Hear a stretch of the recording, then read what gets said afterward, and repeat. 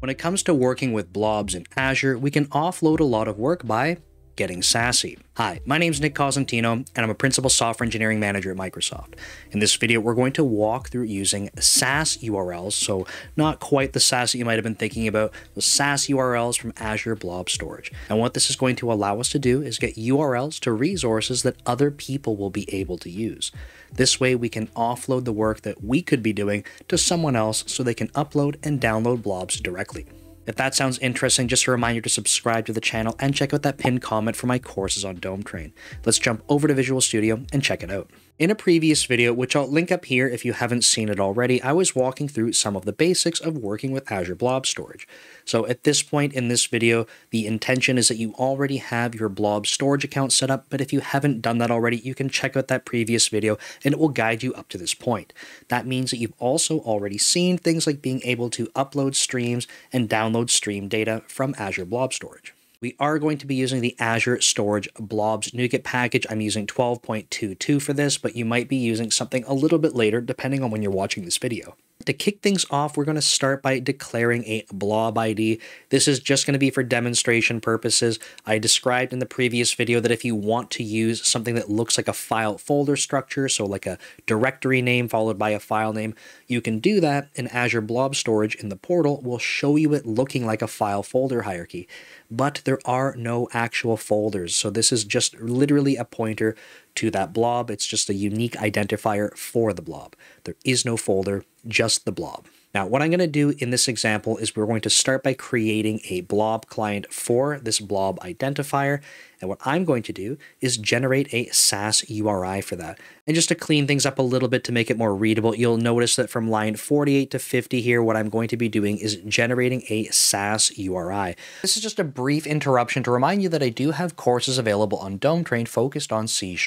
So whether you're interested in getting started in C#, looking for a little bit more of an intermediate course focused on object-oriented programming and some async programming, or are you just looking to update your refactoring skills and see some examples that we can walk through together, you can go ahead and check them out by visiting the links in the description and the comment below. Thanks, and back to the video. I am marking it with write, and I am going to have it have an expiration of 1 hour. So what this means is that we're going to be able to get this URI that we can work with, and we can give it to someone else.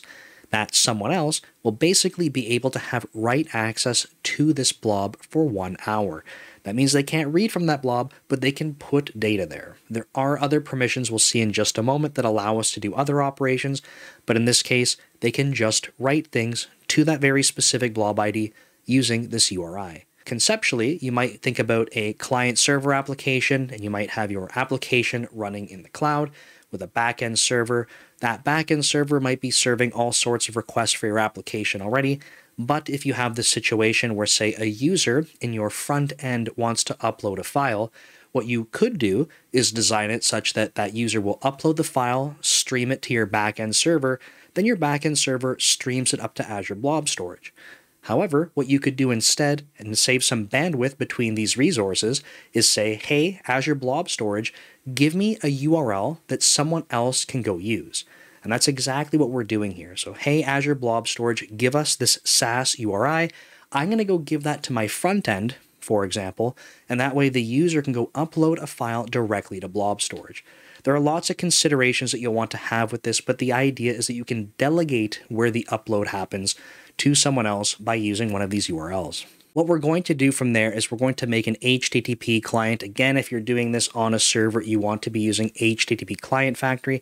I'm just doing this for demonstration purposes, and we are going to put, the key word here is put. You need to use this HTTP verb, put, to be able to put that data at that location. So we'll provide the upload URI and the HTTP content. In this case, it's going to be string content that's defined here on line 53, and it'll just say hello world. If we were to go run this example, all that this part so far is going to do is upload. Once we run all of this, it will upload hello world into a blob located at this ID. Now, I want to string more of these things together before we go run it, so I just want to walk through things, and then we're going to go run this example. If we scroll down a little bit lower, I'm going to go generate another URI, but I'm going to read instead.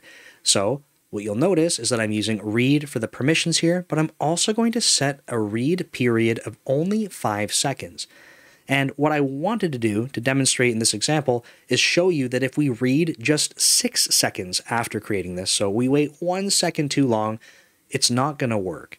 And that's because literally we made this SAS URI to have a very short timeout period.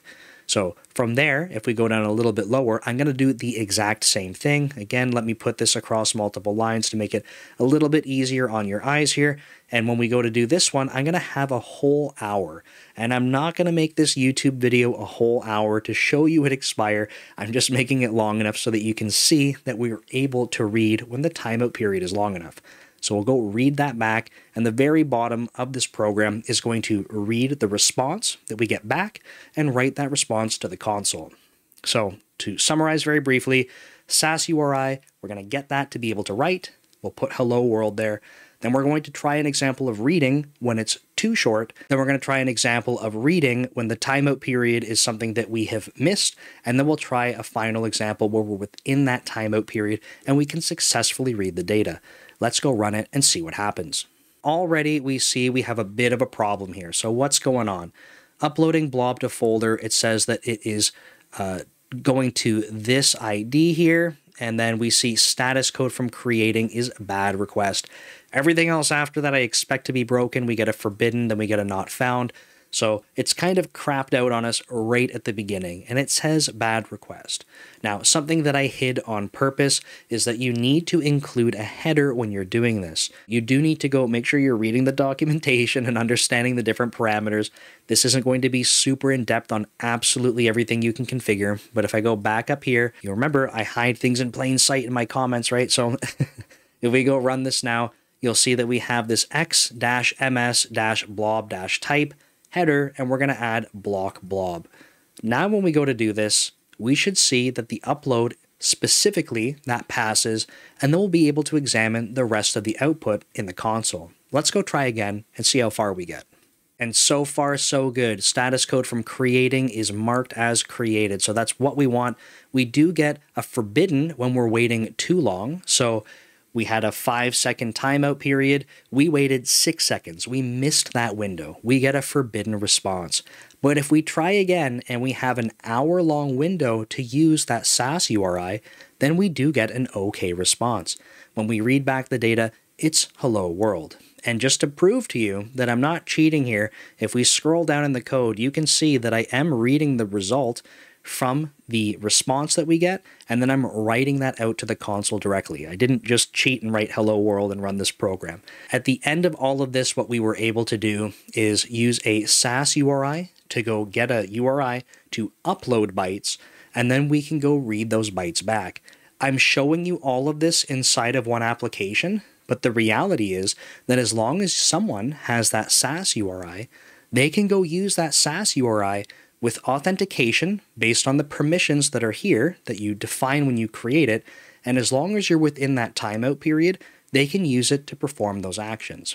Now, if we go check out the other permissions very briefly, there are permissions to tag, read, add, remove, delete the blob version, execute. There's a bunch of different things you can do. In this video, I was just covering read and write because those are some of the two most primitive things we can do, but you might want to include delete. You might want to be able to move things around. So depending on what your application needs are, this is absolutely something that you can extend. Again, just a quick reminder that if you're okay just working within one application or one service, you don't need to use the SAS URIs. They're specifically valuable if you want to go let some other service, some other component in your system, including a front-end application, be able to read and write data directly to blob storage. And that saves you the bandwidth of going between different components in your system because they can interact with blob storage directly. I hope you found that helpful. Thanks, and I'll see you next time.